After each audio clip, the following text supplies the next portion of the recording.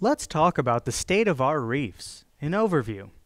Over 1 million species of plants and animals are part of the reef ecosystem. Coral reefs contain 25% of all marine life on the planet. Those animals are pretty varied in their species too.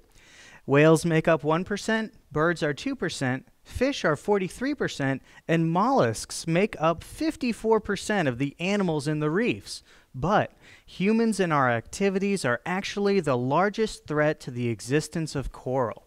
At the present rate of destruction, 70% of coral reefs may be gone in less than 40 years. And right now, 10% of the world's coral is damaged irreparably. Do people even care what happens? It does appear that worry about global warming is on the rise, but only 6% since 2009, and overall it's much lower than it's been in the past. So, you may ask, what are some of the causes of the damage? Well, there's ocean acidification, coral bleaching, high carbon dioxide levels, and ozone depletion, just to name a few. But there are things that can be done to stop the destruction.